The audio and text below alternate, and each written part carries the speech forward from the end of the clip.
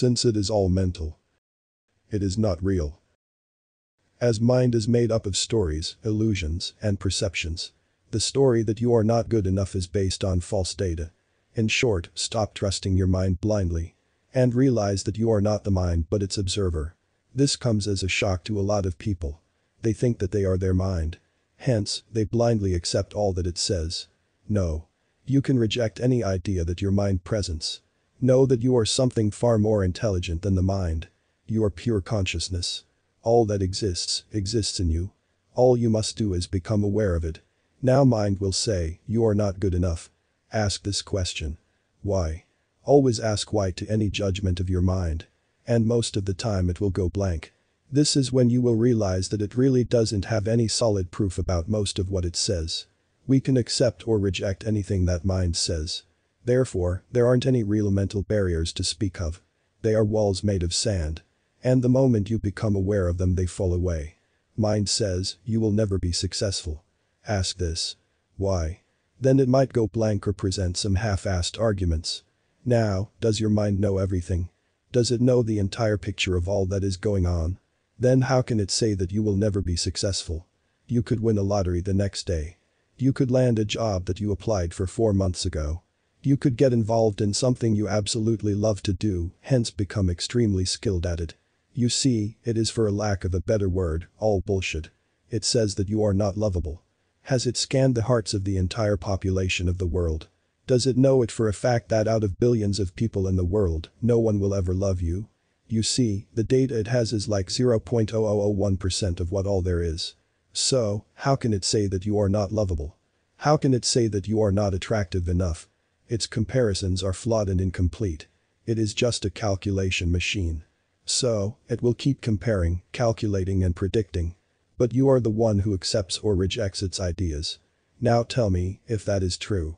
Then where are the mental blocks? They do not exist. Shadow world is where they lie. Elusive and sly. Yet unreal. We are spiritual beings capable of anything. So long as we identify with our divinity, rather than the egoic mind and our limited human self. We can experience anything that comes into our consciousness. Become aware of wealth and you will have it. Accept the story of your mind that you can't be rich and you will be that. So, let me ask you one more time.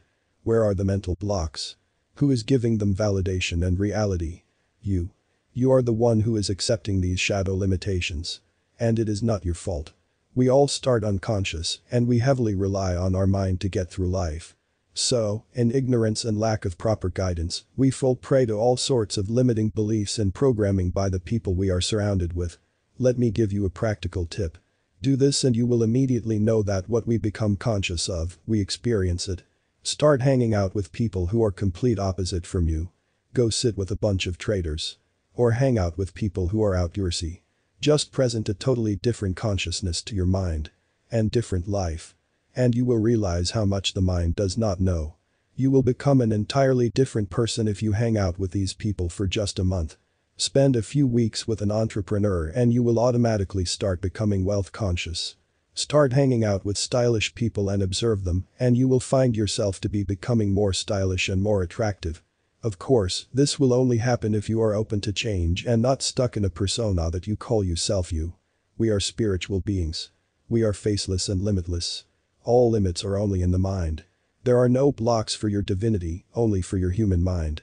Become aware of anything and you will become it. Provided that you actually enjoy it and want to adopt that consciousness. Start hanging out with shady people and you will become like them. You become what you are conscious of being. So, limits and blocks do not exist. They are an illusion. It is up to you to decide what you want to be. Once you have decided, start filling your consciousness up with only that ideal. Saturate your mind with your ideal day and night. And in no time, it will become your identity. You will become naturally that person.